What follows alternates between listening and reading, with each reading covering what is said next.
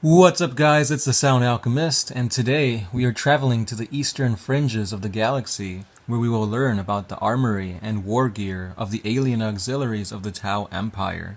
So pledge your allegiance to the greater good, and get ready as we dive into these xenos weapons. Whether they be mercenary Kroot, insectile Vespids, or stranger beings such as the cargo-hauling Ganache or the space-bound Yabi Yabi, the Tau military make use of many alien auxiliaries.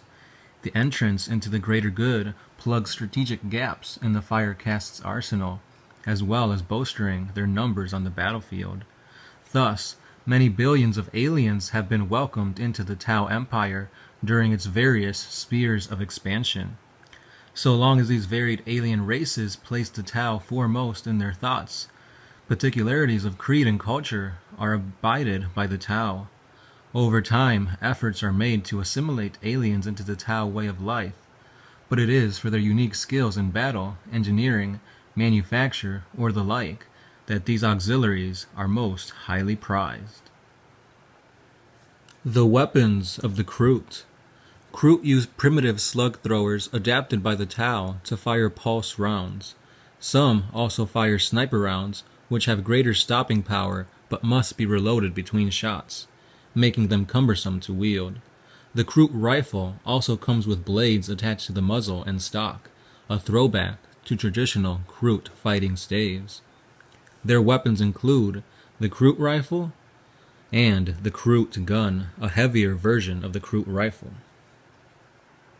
The Kroot gun is a heavier, more powerful version of the Kroot rifle. Oftentimes it is seen incorporated onto the back of the massive Krootox. The Kroot rifle resembles the fighting staffs from long ago. Oftentimes these rifles come incorporated with blades or daggers for close combat.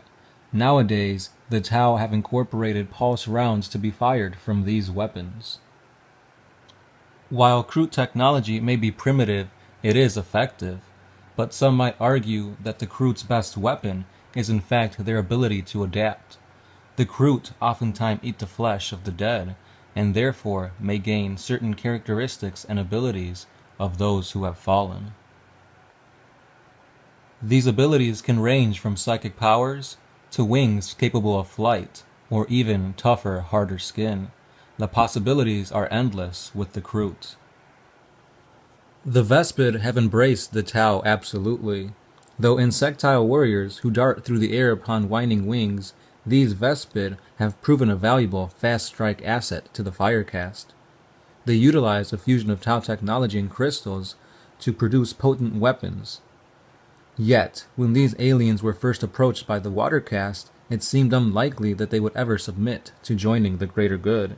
Their mindset was freakishly different to anything the Tau could understand, meaning that the Watercast could make very little headway. However, after the Ethereal Cast provided the Vespid leaders with custom-made communication headsets, they became suddenly and completely compliant, calmly accepting the total annexation of their culture. Rumors have circulated ever since about the true function of these headsets, but no answer has ever been found from the Ethereals. The Vespid's Neutron Blaster. Stingwing weapons are a hybrid of Vespid and Tau technology. The crystal mounted upon each blaster emits a powerful neutron blast that is able to bypass all but the most effective of armor. The technology of the Vespid is based around their exotic crystals, which are found on the bottom of their floating islands. The ultrasonic sounds emitted by their wings react with these crystals and produce a powerful blast that strips away atoms from their enemies. The Vespid Communication Helm is a piece of armor given to them by the Tau. It allows the Vespids to communicate with each other and other races as well, since their language is very complex.